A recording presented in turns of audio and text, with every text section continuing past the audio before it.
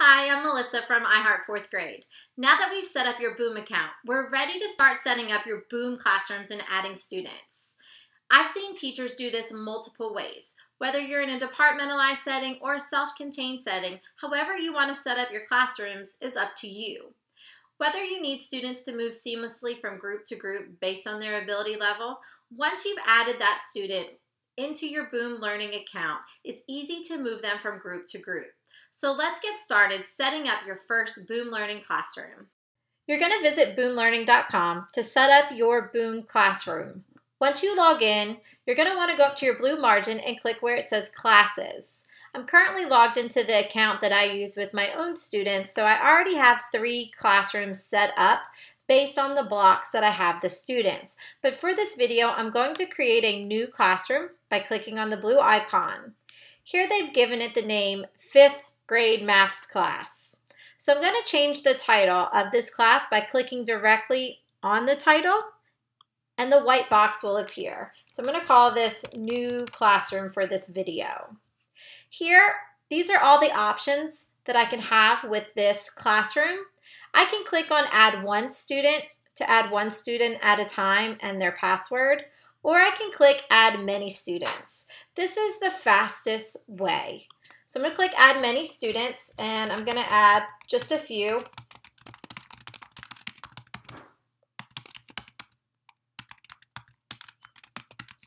Oh, I forgot to put a comma. Put a comma in between to separate the names. And I need to give it a default password when I'm setting up this way. But the students can go in and change the password, or I can change the passwords to something different. So I'm just going to type in ABC and add students. It's really fast. You'll see that all the students that I just added show up in my new classroom. I have a total of 7 students. Now, let's say that I, by mistake, put Ashlyn in the wrong class, and I need to move her from the new classroom into my 3rd block. I'm going to click on the plus next to Ashlyn's name, and I'm going to select Move. And I can put her into my 3rd block, and that does not affect any of her login information. I just moved her. Maybe she had a schedule change, or I wanted to move her into a different group.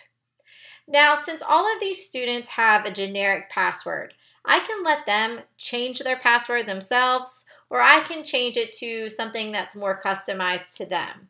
So if I wanted to go in and change each student's password myself, or I need to reset it because they forgot it, I'm going to hit the plus symbol next to their name, and where it says password,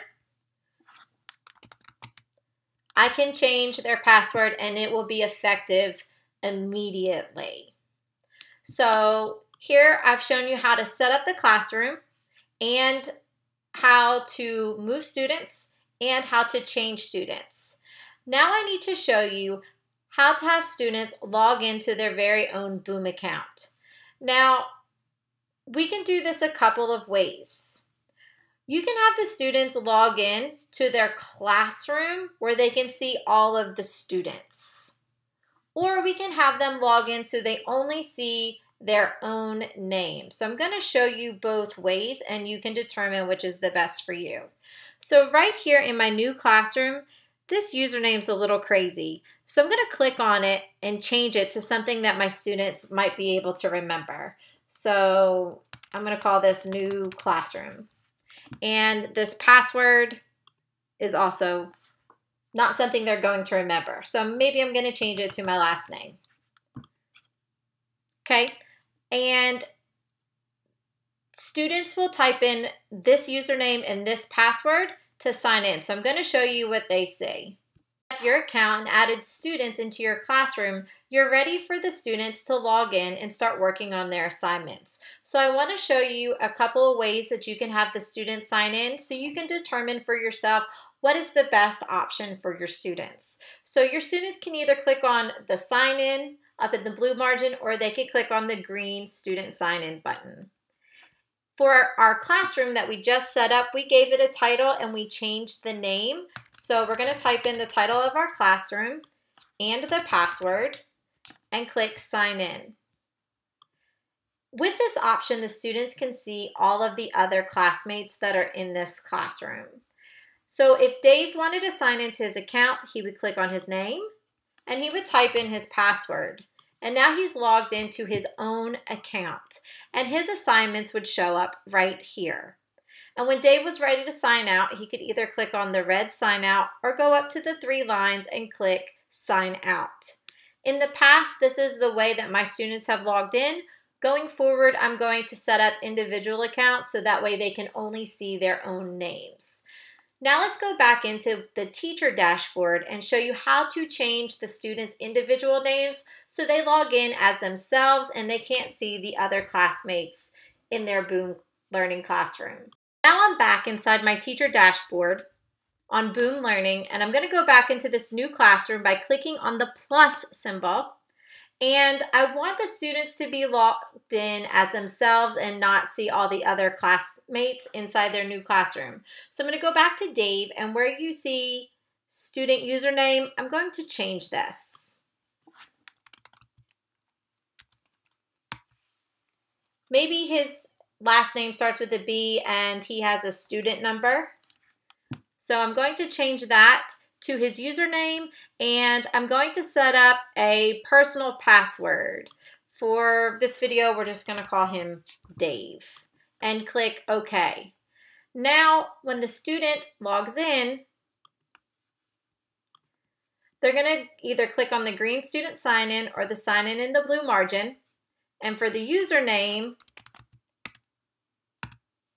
he's going to type in his name and his password, and he will log in directly into his own account and not see any of his classmates.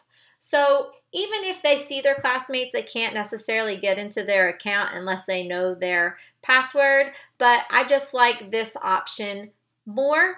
It'll take a little bit longer on the front end to set up and change everybody's username and password, but I think this is the best fit for my classes going forward. Now that we've set up our classrooms and added our students, we're ready to move on and start adding assignments. Make sure to check out the next video on how to add assignments to your classroom. If you have any questions, please feel free to reach out to me either on email, Facebook, or Instagram.